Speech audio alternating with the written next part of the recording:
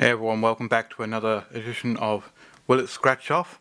This time we're going to be testing pasta to see whether or not it scratches off. I have a fairly good feeling about this. This one's pretty rigid, so hopefully I won't snap it like I did with the last one with the tortilla chips. So we've got an Illinois lottery $2 card. The 10X went up to $20,000. These cards have been fairly unlucky so far. Maybe this one will be the one that breaks the streak. Number 124. Let's go ahead and dive in and get started.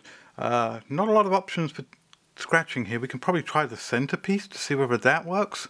Definitely the corner pieces look like they'll be fairly good. But let's go ahead and start with the center piece, see whether or not we can actually do it like this. Nothing like starting with the hardest way. And I can't actually see whether it's working. Oh, it did work. Look at that. So using the center does actually work. Go ahead and get both numbers, and it actually does scratch pretty nicely for the center. So we're looking for 8 and 24.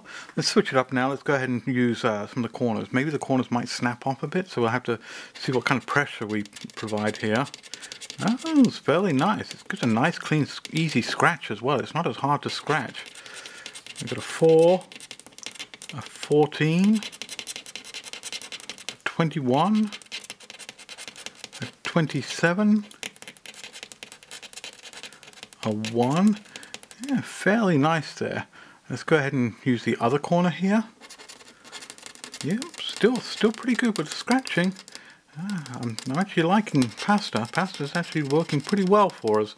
A 9, an 18, a 16, no winners yet, last number, come on, break the streak. And a 20. Another bust on this card.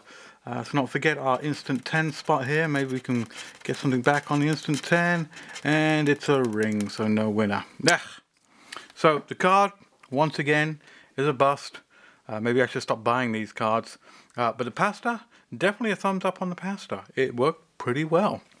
If you like this video, give me a thumbs up. Subscribe to the channel. And as always, let me know in the comments below if there's something you want me to try. And I'll catch you on the next one. Take care. Bye.